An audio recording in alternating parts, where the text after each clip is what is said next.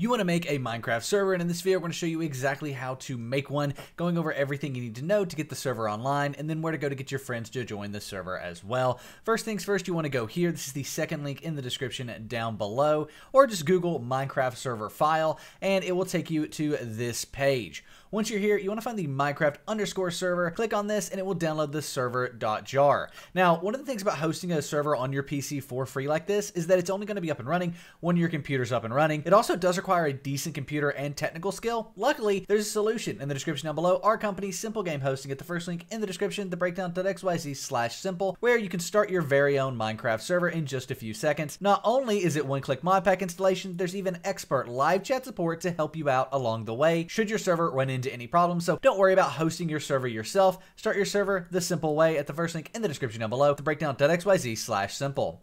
Now what we want to do is create a new folder on our desktop. You can name this whatever you want. I'm going to name it Minecraft server, and then you can move the file you downloaded to that server.jar into this Minecraft server folder here. So server.jar, drag and drop it right like so.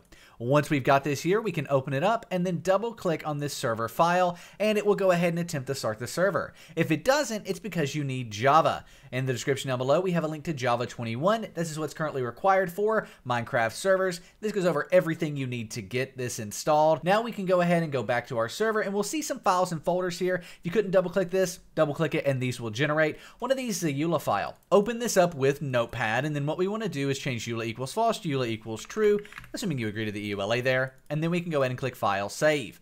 Now when we double click on this server.jar, the server is going to start, and once it is started, we can join it. We can see that the server is open and Minecraft is open in the background as well. We can go and connect to this using the IP address localhost. So that's what we're going to use for our IP address, localhost, all one word. Click done, it'll resolve, and now you can double click on it. You'll see me join in the background back here. Nick's Games, that's me, has joined the server, and it is now online.